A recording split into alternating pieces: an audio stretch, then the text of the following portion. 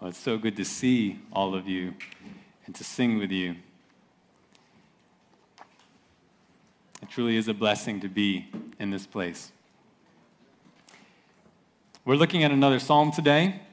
We'll resume our Disciplines of Grace topical series next time I'm preaching. You'll remember that we recently finished talking about the spiritual discipline of prayer.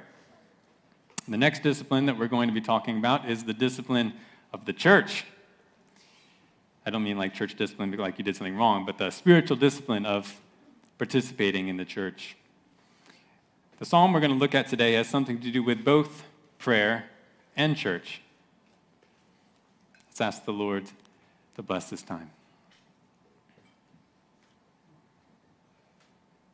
Lord, we have gathered as you have commanded because we anticipate that you will bless us. You will feed us from your word. You will renew us. You will fill us with joy. So we ask you, God, to keep what you've promised. Feed us, renew us, change us, convict us, encourage us, make us more like Jesus. In Jesus' name, amen. Well, one of the realities of modern American life is the need to use reviews and recommendations when you are going to try or you're going to decide to try something for yourself. Should we go see this movie? Let's check the reviews. Should we try this restaurant? Let's check the reviews. Should I buy this product from Amazon? Let me check the reviews.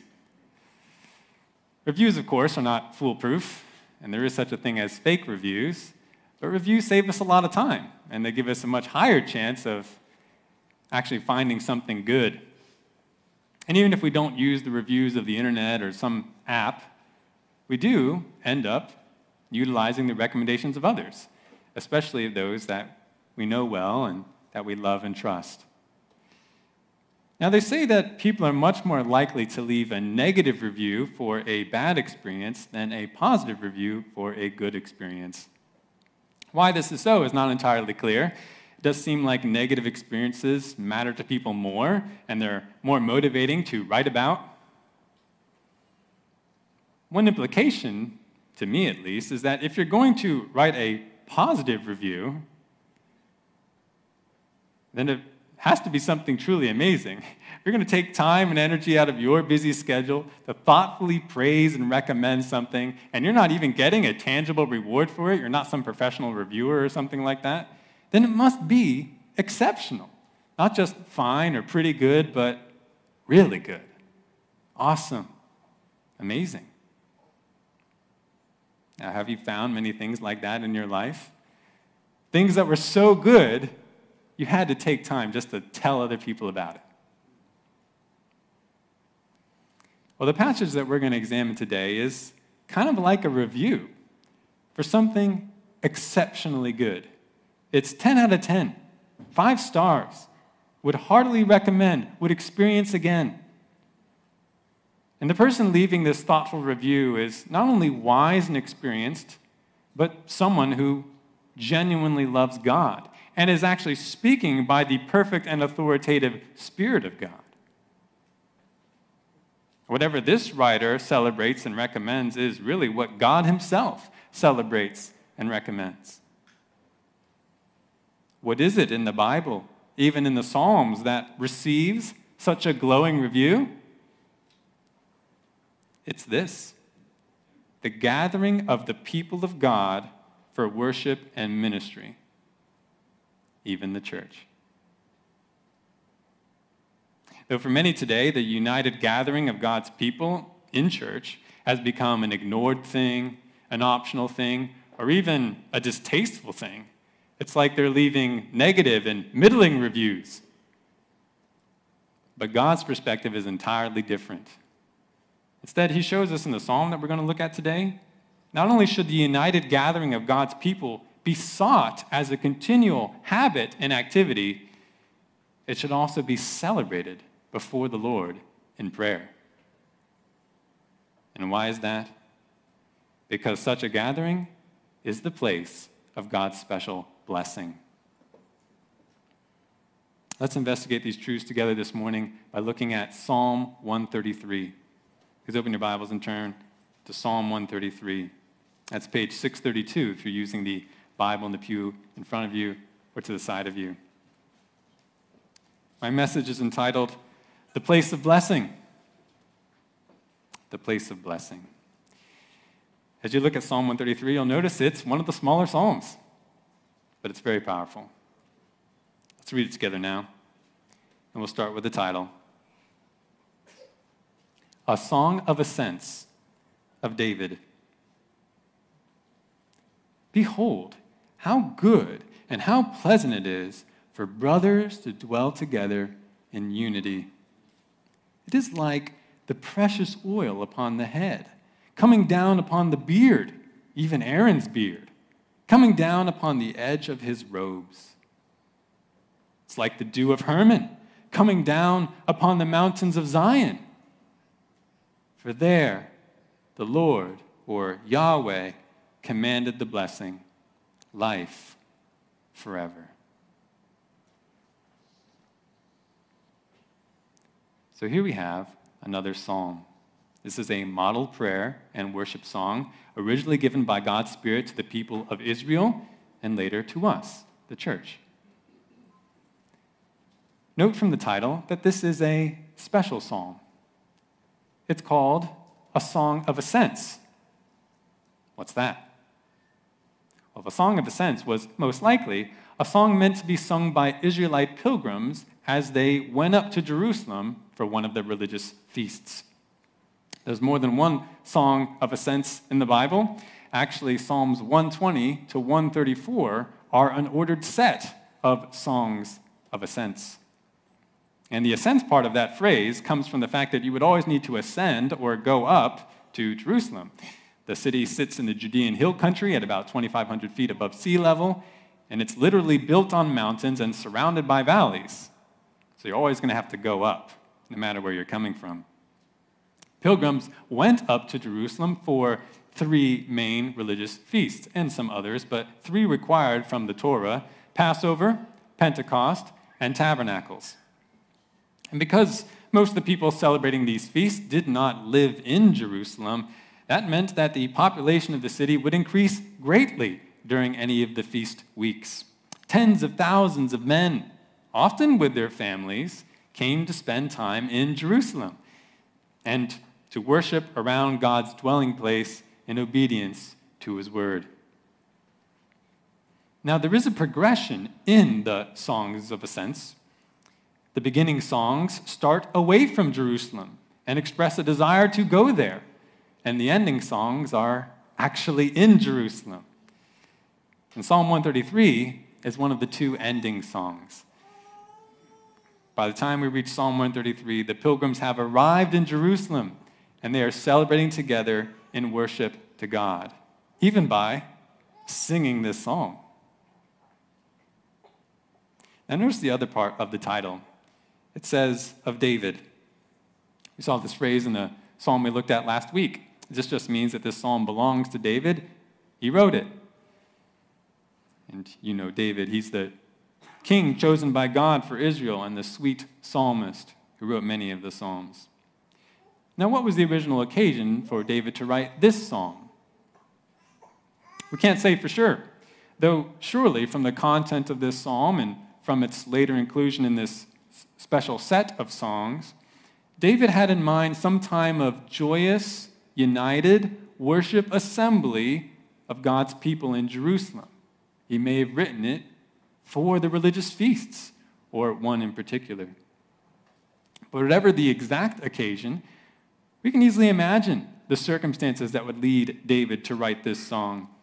I can see David looking out from his high fortress palace in Jerusalem, or maybe just walking around the city. It's a time for one of the religious feasts, and he sees all the men, all the families, all the tents of Israel just covering the streets or littering the countryside. And he's listening to conversation and laughter and singing. He smells the burning sacrifices coming from God's altar, and he also smells the cooking meat that comes from the meals made after those sacrifices. He watches the people of Israel, despite their many differences, where they come from, all assembling as one to serve one another, to rejoice together, and to worship God. David experiences all this, and he says to himself, I want to write a new song. And thus we have Psalm 133, later appropriately incorporated into Israel's official songs of ascents. Now understand that Psalm 133 is not just an expression of David's joy about participating in the united worship assembly. It's also instruction to us as to where we also may find our joy and blessing. So here's the main idea of this psalm.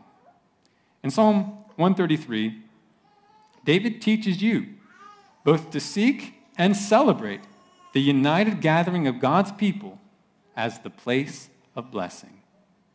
In this psalm, David teaches you both to seek and to celebrate the united gathering of God's people as the place, even the special place of blessing. Though the psalm is only 9 lines long, apart from the title, it has 3 discernible sections. So we'll take a look at each part now, starting with the one in verse 1. Number 1, I'll give you just 3 headings as we move through. The blessing of united gathering exclaimed. The blessing of united gathering exclaimed. Look at verse 1. Behold, how good and how pleasant it is for brothers to dwell together in unity. Line 1 starts with that attention-grabbing word, behold. It means look, listen, see vividly for yourself what I'm about to declare. What does David declare? How good and how pleasant it is. Now you see the words how starting off these phrases. These are not questions, but exclamations. These are excited declarations. And notice the word good. Now, good is a very broad word, both in English and in the original Hebrew. It can mean a whole bunch of different things. What sense of good does David mean here? Well, it's paired with another word that gives us a strong clue. The second word, pleasant, shows us the kind of goodness we're talking about. Whenever good and pleasant are used together in the Old Testament, it shows us that good becomes a synonym of pleasant. So we're talking about the kind of good that is pleasing, enjoyable, delightful, that kind of good. So David is saying at the beginning of verse 1, look how pleasing it is. Look how delightful it is. What is so pleasing? Or what is so pleasing and delightful? He says, for brothers to dwell together in unity. Now, brothers is a word that can refer to literal male siblings, to extended family, or even generally to all those who make up your same people group. And truly, it is good and pleasant when your close family or your extended family is able to live with you in the same place and everybody gets along. But David has something else in mind. Considering the occasion, David must be referring to a broader kinship, the brotherhood of Israel. How great it is, David's saying, to have all the brethren of Israel gathering and dwelling together. But dwell together, how? You see the phrase at the very end of the line, in unity. These are not just brothers dwelling in the same physical space, but truly dwelling together. There's a special unity to these families of Israel as they meet and reside together. Now remember that in David's day, Israelite unity was kind of a novel concept. Israel had not too long ago come out of the Judges period when pretty much every tribe and even every person in Israel was doing whatever he thought was right in his own eyes. And then when the tribes came together under King Saul, there emerged a conflict between David and his supporters and Saul and his supporters, and it lasted for much of Saul's reign. And then when Saul died, a civil war erupted in Israel. David was king of one tribe in Judah, and Saul's son Ishbosheth led the other tribes in a war, a bloody war with David. It was only when Ishbosheth died that Israel finally came together in peace under one God and one king. And now, in Psalm 133, King David sees the beautiful fruit of peace and unity that God himself has accomplished. And again, I can just imagine David speaking. Here we are, so many people who are in many ways so different, young and old, men, women, and children, members of all the tribes of Israel, as well as foreign proselytes and God-fearers, people from big cities and tiny villages, various occupations, various social stations, people with various levels of theological understanding and religious background.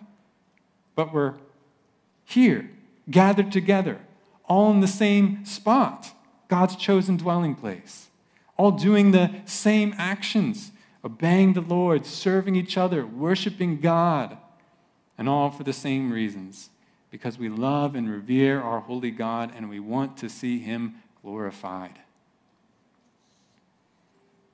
Now, most people in the world find it difficult to dwell together in unity because of the many differences. You can just think about how our own country is so divided. But in this psalm, Israel has come to Jerusalem as one, and they all now dwell together. And King David rejoices to see his brethren in such a united gathering. And he shows us that we should too. After all, think about it. As the church, we have an even more diverse background than the people of Israel did. Yet, we've been made one in a way that's more profound than even Israel experienced. We've been made one in Christ. And this is what we read about earlier in the service, right? In that passage from Ephesians 4. By faith and repentance in Jesus Christ, we have become one in a new body, in Jesus' body, spiritually. We are indwelt by one Spirit. We are called according to one same hope. We are serving one Lord. We are holding to one faith or set of truth. We are baptized into the one death, burial, and resurrection of Jesus. We worship one God. We're being cared for by one Father who rules over everything. And this unity that we have, it was also forged in blood. Not the blood of human war, but of divine sacrifice, of Jesus on the cross for us. This unity was given to us as both a gift and a stewardship. We are called to utilize it, protect it, and celebrate it. The people of Israel gave tangible expression to their unity by gathering for the service and worship of the religious feasts. But we have an even better opportunity. We get to gather weekly, even multiple times a week, to go to the same place, God's chosen dwelling place. Not this building, but this assembly, the church. We get to do the same actions. We get to obey the Lord, serve one another, celebrate God, and we get to do it for the same reason, because we love and revere our holy God and we want to see him glorified. I mean, this kind of already gave it away. This is literally the meaning of the word church.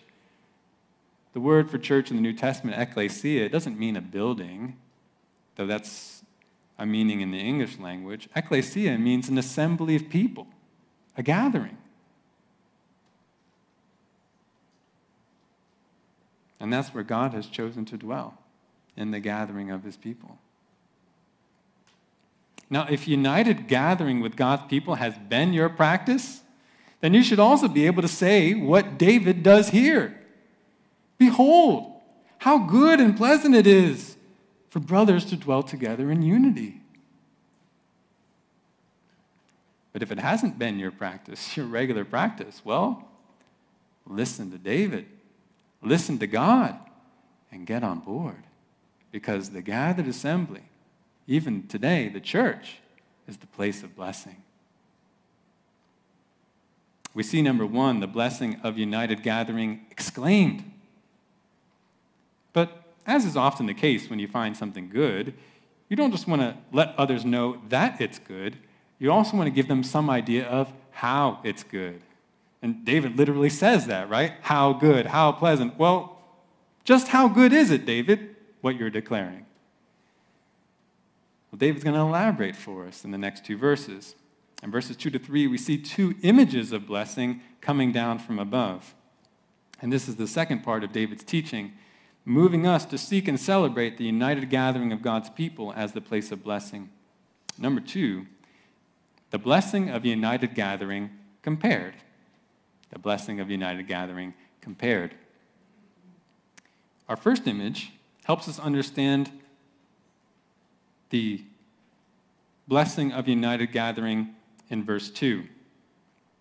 Let me say that again. The first image to help us understand how blessed united gathering is in verse 2. So let's read that. It is like the precious oil upon the head, coming down upon the beard, even Aaron's beard, coming down upon the edge of his robes. I don't know if you find this description maybe strange or funny, but it's actually beautiful.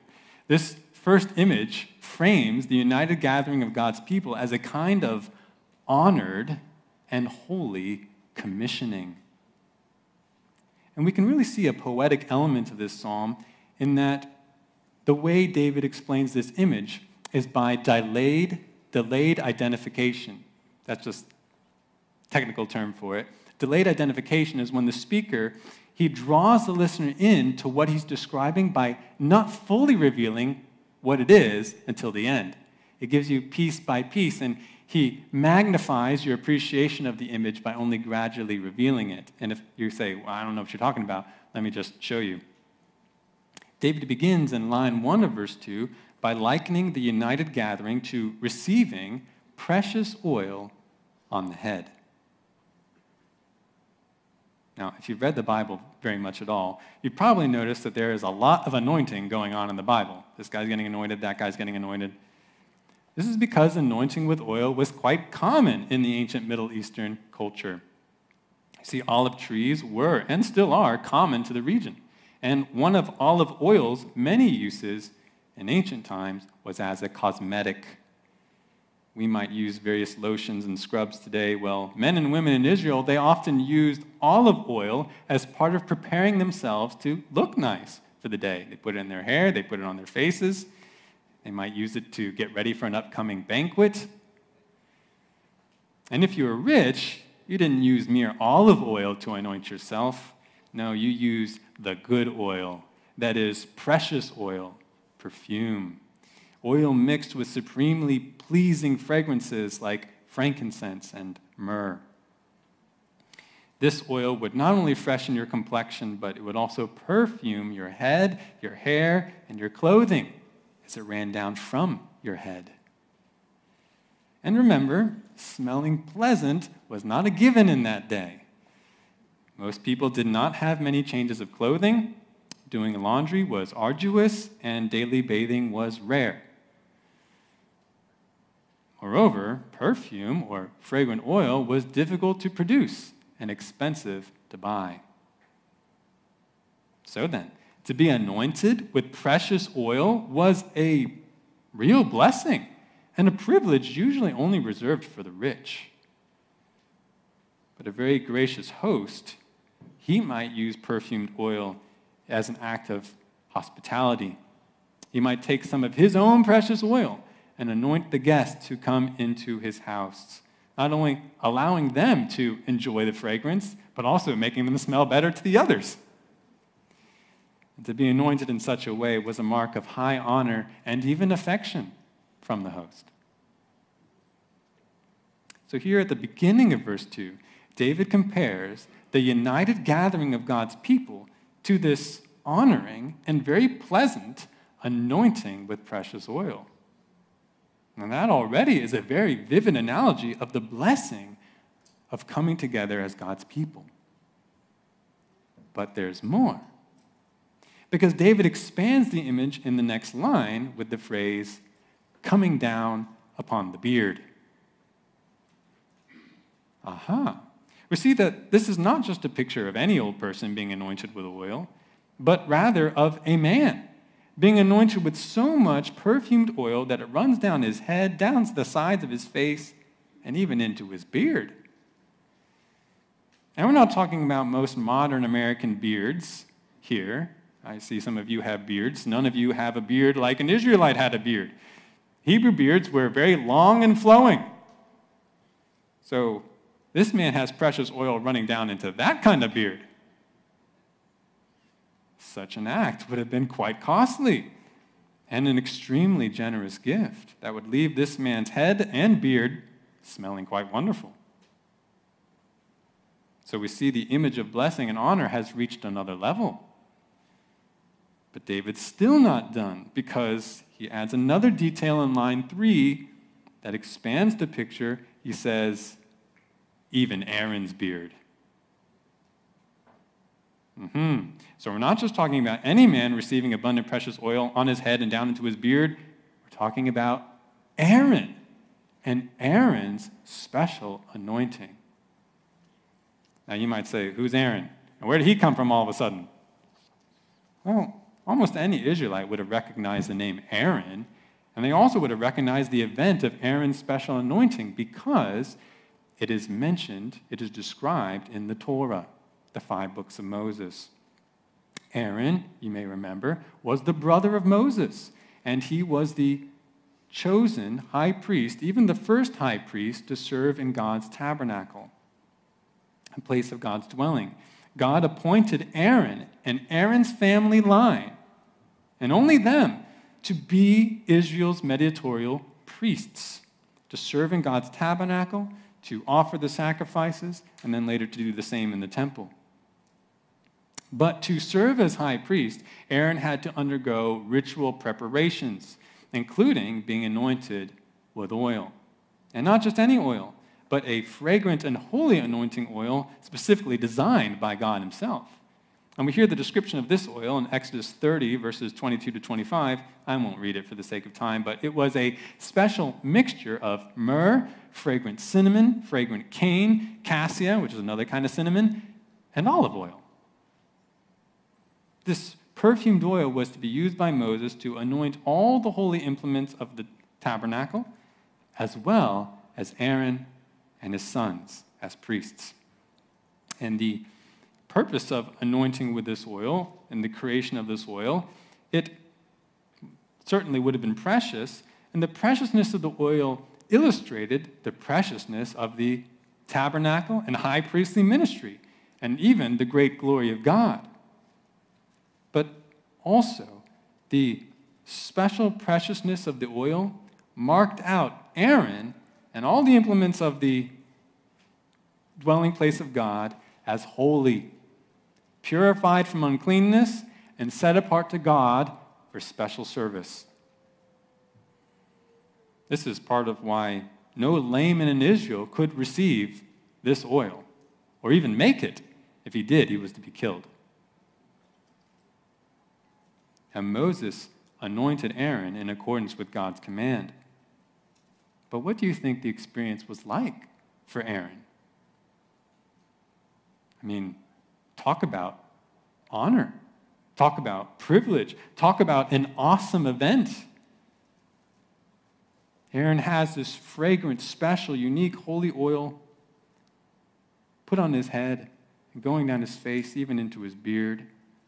He's not being anointed as a mere favored guest in someone's household, but God himself was marking out Aaron as a favored mediatorial high priest for God's people. And this only happened to Aaron once. This was a once-in-a-lifetime experience for him of great blessing and sobering honor as this abundant oil ran down his body. No one other than the priest would have this kind of experience, and each priest would only experience it once. So our image of comparison here has gone to a new level, but then there's one more element. In the last line of verse 2, it says, coming down upon the edge of his robes. So you're getting the picture? There's so much holy, fragrant oil running down Aaron's head and beard that it drips down into his clothes as well. And what clothing does Aaron the high priest wear? Well, the holy robe and the ephod, designed by God. And what's significant about having the holy oil on these priestly garments? Well, not only are they marked out for holy service as well, but it means that the fragrance of the oil will linger.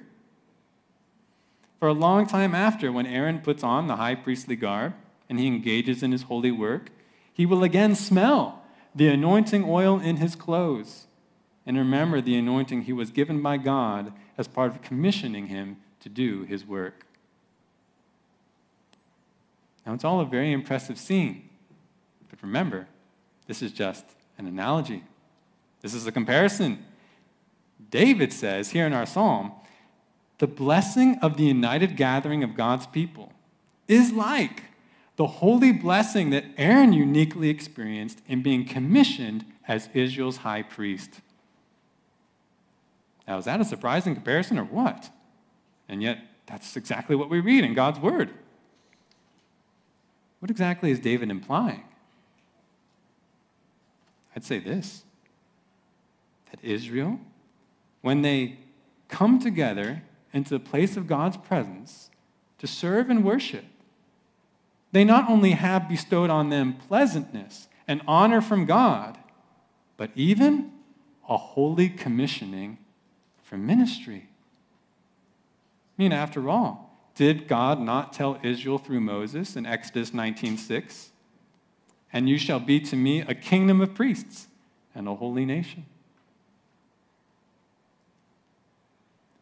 Though in one sense, only Aaron's family could actually go into the tabernacle to serve as priests. But in another sense, the whole nation was set apart by God to serve him in holiness and to live as witnesses before the surrounding nations. Israel's gathering together in Jerusalem then was like a priestly anointing from God, a fresh anointing, not only to bless and honor them, but to recommission them and send them back into holy work. And if such was true for Israel, what about us in the church? For 1 Peter 2:9, 1 Peter 2:9 applies the verse I just read, Exodus 19:6, to Christians. Peter says, we are a royal priesthood, a holy nation. 2 Corinthians 2, verses 14 to 16, 2 Corinthians 2, 14 to 16, even likens Christian witness in the world to the spreading of the fragrance of Christ. But it's interesting, Paul even asks in that passage, who is adequate for these things? Who is adequate for such a majestic and holy ministry? Answer, only those who have been chosen, blessed, empowered, and commissioned by God. Where will God accomplish such a empowering and holy commissioning? Well, the same category of place that's described in Psalm 133. It's in the united gathering of his people in his chosen place of presence. Which back then, Jerusalem. Today, the church. Even our gathered assembly. Again, if regular church worship and ministry has been your habit, then you've experienced some measure what David talks about by analogy. By devotion to our gathering, it's like you're being repeatedly and abundantly anointed by God with his own special oil to bless you, honor you, and also to set you apart for the work that he's given you. And isn't that a wonderful reality? A wonderful experience. You felt it. But if you haven't been devoted to the gathering assembly, well, then you're clearly missing out on this anointing. You don't get to experience it. Which also means you cannot serve God well. You're not getting his regular anointing. How are you going to serve him well? How are you going to serve him well without being committed to the church? And if you're not interested in serving God well, then what are you interested in? Isn't that basic to being a Christian? So again, if this hasn't been your experience, if this hasn't been your habit, listen to David. Listen to his description of what the blessing of united gathering is like, so that you too might experience this blessing regularly. It is, David tells us, on the one hand, like the awesome anointing of Aaron into holy commissioned service. But on the other hand, and he gives us a second image, the united gathering of God's people is like supernatural refreshment. It's like supernatural refreshment. Take a look at what David begins to describe for us in the beginning of verse 3. It is like the dew of Hermon coming down upon the mountains of Zion. So once again, like the first image, we have delayed identification here, though it's not quite as long. David presents us with one picture of blessing, and then he adds to the picture in such a way as to magnify it. In the first line of verse 3, David compares the blessing of the united gathering of God's people to the dew of Hermon. And you might say, who's Hermon? Well, Hermon's not a man, it's a mountain. At about 9,200 feet above sea level, Mount Hermon is the tallest mountain in Palestine, situated in what would have been the northeast of ancient Israel. Today, the mountain technically sits outside Israel's borders. It's in between Syria and Lebanon. We actually saw it from a distance on our Israel study trip. Quite an impressive mountain. And we also saw what David describes. In ancient times, Mount Hermon was well known for precipitation and dew, and it still is. The precipitation from Hermon makes the lower slopes of the mountain, the surrounding area, extremely lush and fertile. And you can contrast this with much of the rest of Israel, which is far more arid. Some parts of it are barren, and it was certainly very dependent on seasonal rains for greenery, life, and crops. So when David brings to mind the dew of Hermon, he's bringing to mind cool and beneficial water refreshment that such a high mountain could provide. So that's already an analogy of united gathering. But again, David's not done, because he adds in the second line, coming down upon the mountains of Zion.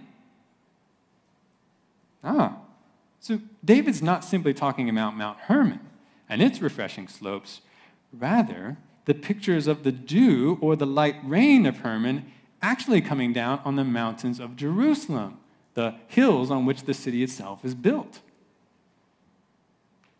Now, such a transport of Hermon's dew to Zion's mountains isn't physically possible, not scientifically possible. Hermon and Jerusalem are too far away from one another for this to take place literally. So it must be that David imagines Hermon's dew or light rain as if it might come down on Jerusalem, as if God could supernaturally bring it about. Because what an image of refreshment that would be. Jerusalem is part of the more arid section of Israel, and considering the context of religious feasts, all three religious feasts take place in the dry months of Israel's calendar. There's almost no rain taking place during Passover, Pentecost, or Tabernacles. So that means that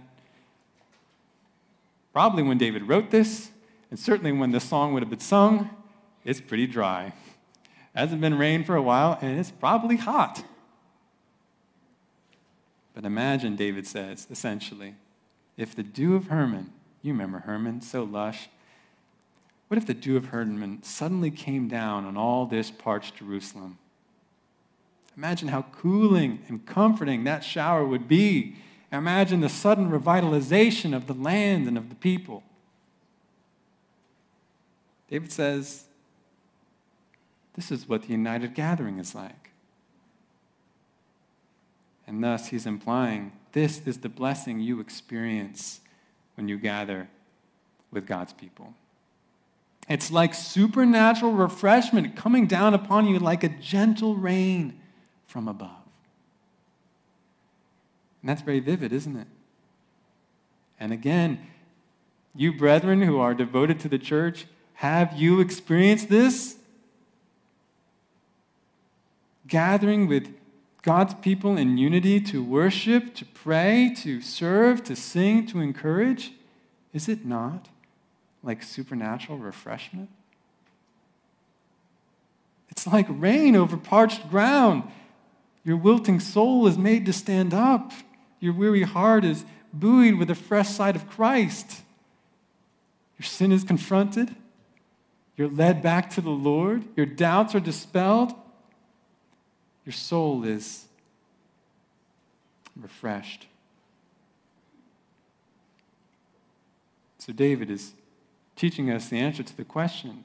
If you want supernatural revitalization for your soul, where are you going to find it?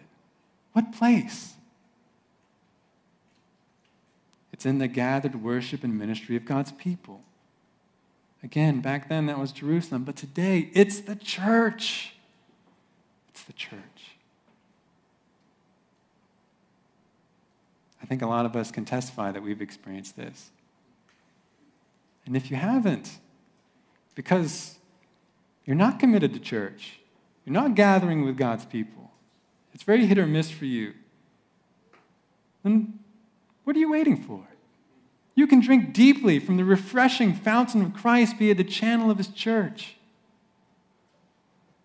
Won't you utilize that opportunity? David is recommending that you do. And God through David. Come and drink, David tells us, and be refreshed by the water that comes down from God above via his gathered people. So we've seen the blessing of united gathering exclaimed and compared. But perhaps now the question is, why? Why should the assembly of God's people be the place of blessing? Let's look at David's last point to understand further. And this goes back to the main message, why we should seek and celebrate the united gathering of God's people as a place of blessing. Number 3, the blessing of united gathering explained. A blessing of united gathering explained. And the explanation is short and to the point. Look at the last part of verse 3. For there, the Lord, or Yahweh, commanded the blessing, life forever. The last line of the psalm begins with the word for. This is introducing a reason for why what David just exclaimed and compared above is true. Now, the word there in this line is a bit intriguing because the referent is not entirely clear. Well, what is the there? Does there refer to the mountains of Zion that were just mentioned? Or does it go back to the psalm's main subject, introduced in verse 1, the place where brothers dwell in unity?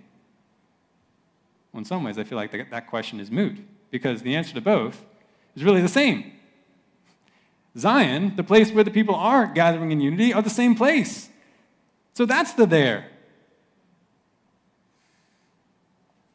The pleasant place where brothers can dwell in true unity is the place of God's special presence, which back then was Mount Zion, Jerusalem. David says, there's something about that place that makes everything I've said so far possible. As he goes on to explain, notice next the title, the Lord, in all caps. This is a name, a term that we talked about last time. This is just the traditional way that our English Bibles indicate the name Yahweh. Translates to something like He is. This is a unique name for God that Israel would often use because the name emphasized both on the one hand God's exalted holiness and on the other hand his intimate, faithful, covenant relationship with his people. The Old Testament loves to use the name Yahweh. You see this title all over it. And David uses that name again here because he wants to emphasize something about the surety of the truth in this last line.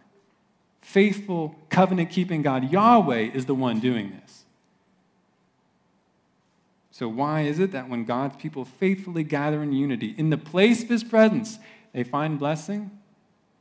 Well, David says, Yahweh commanded the blessing there. Yahweh commanded it. See, God's blessing doesn't originate all by itself, nor do the people of God manufacture it by their own efforts.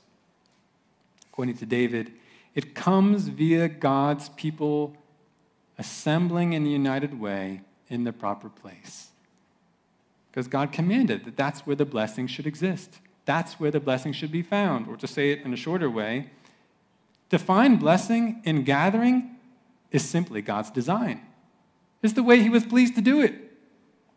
That's what he ordained. And if God commanded it, if he commanded a blessing in the gathering of his people in his chosen place, then will his command fail? Will he order a blessing to arrive and it fail to show up? Never. God's commands never fail. His word never, as he says in Isaiah 55, returns void, goes out and doesn't accomplish what God sent it to do. God sovereignly declares that it will happen. If he commands a blessing in a particular place when his people gather there, his people will receive it.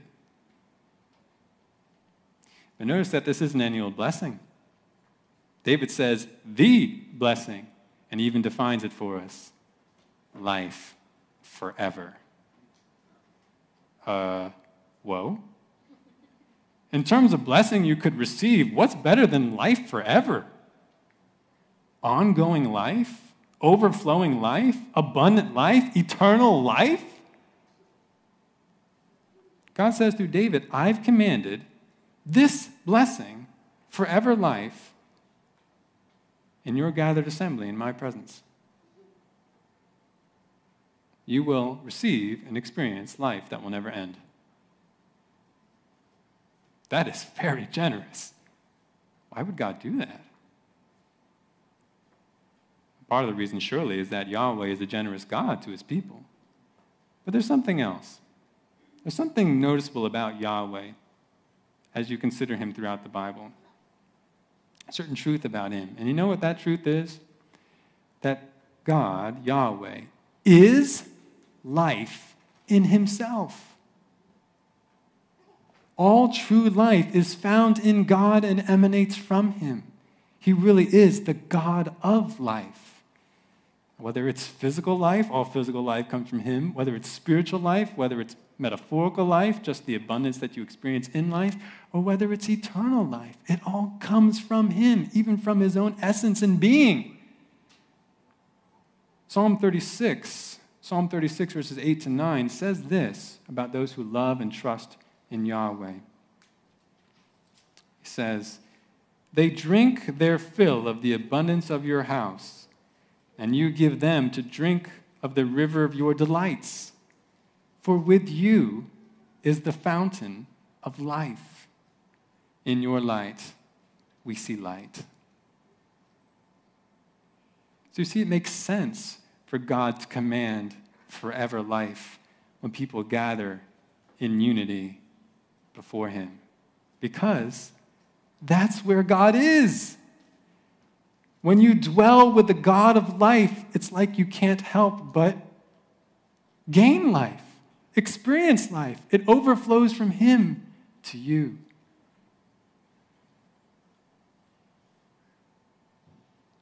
This was true back then in the Old Testament times.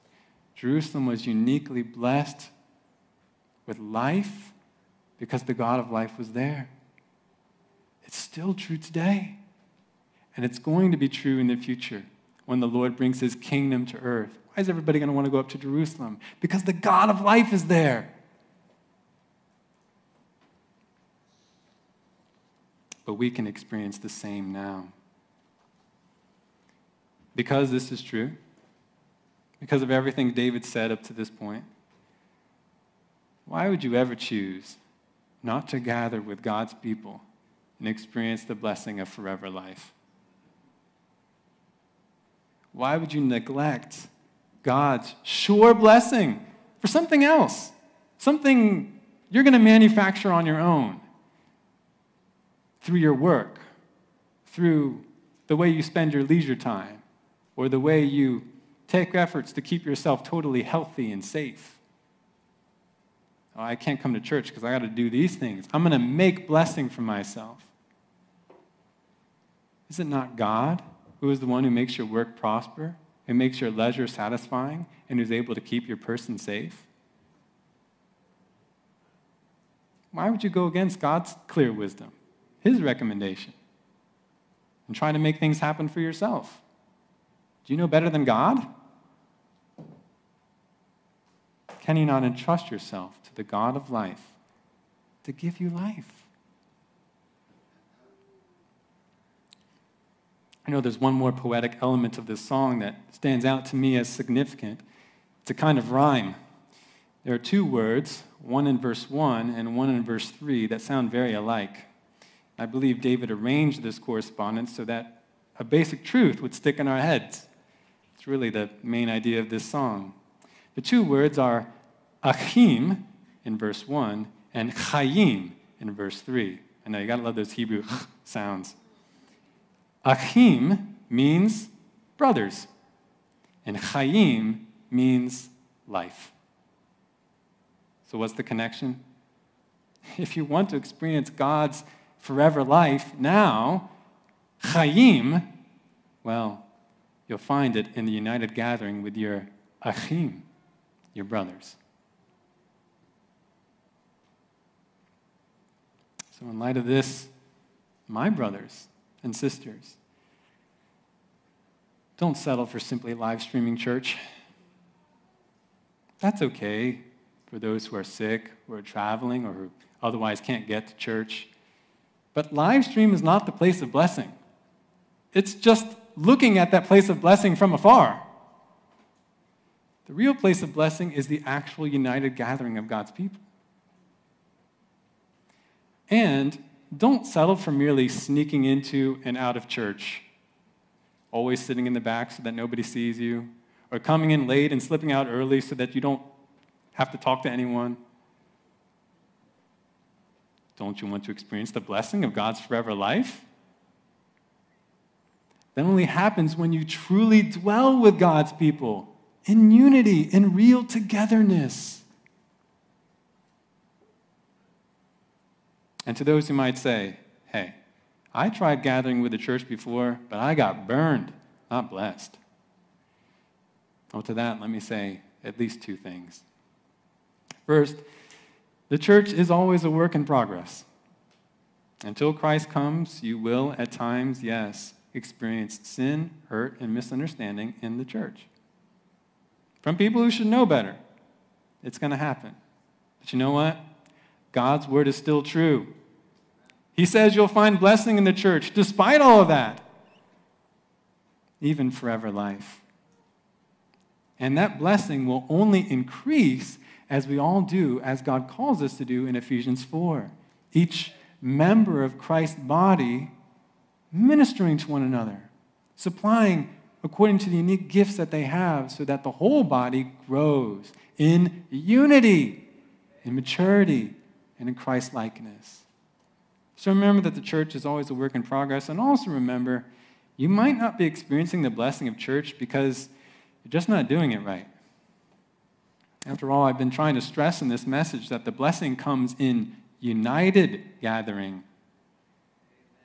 If you don't come to church with that same spirit of unity, the Spirit of Christ, and you instead come with unrepented sin, idols, unforgiveness, bitterness, an attitude of only wanting to be served and not to serve, well, don't expect to experience God's forever life at church. You're going to experience His discipline if you actually know Him.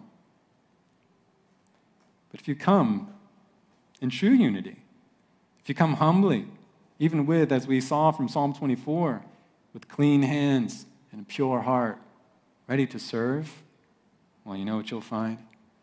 God's blessing, even life forever. One more thought. Consider not just whether you can make what this psalm describes your habit, but also your prayer. Because, after all, this is a model prayer. This is a worship song from God to be spoken back to him. So can you sing it? Can you pray it sincerely, genuinely? God is instructing you that you should. God, how good and pleasant it is to dwell with the people of your church in unity. It is like your precious and holy anointing oil that commissions us for holy service. It is like refreshing and supernatural rain on the mountains of our dry land. For here, O faithful eternal God, you have commanded your blessing, even life forever. We should celebrate that before God. We should pray for that to be more of a reality in this church and in our lives. Let others say about the church what they will. God gives the united gathering of his people full commendation. And you know what? We should too. Seek and celebrate the united gathering of God's people so that you too may find the place of blessing. Let's pray.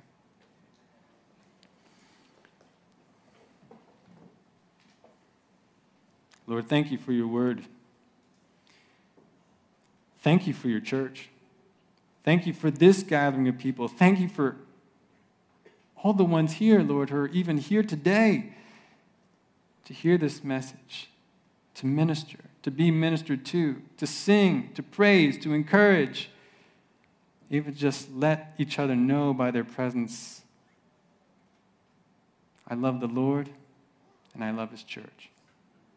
But I pray there'd be more of a reality in each of our lives. But forgive us for where this has not been our attitude, where we've used our hurts or misunderstandings to not only stay away from church physically, but also to just take up space in church. Be there, but not actually be there together. Lord, you've shown us a way to real blessing. I pray that we would take it. We don't have the power or ability on our own, but you have, and you do give us your anointing. You even give us your Spirit so that we can be the church as you've called us to be. We can grow. We can become more like you. We can accomplish your will on the earth. So, Lord, be glorified in your church. Again, thank you for it. Let us be a truly united people who are about worshiping you, serving one another, and witnessing to the world. In Jesus' name, amen.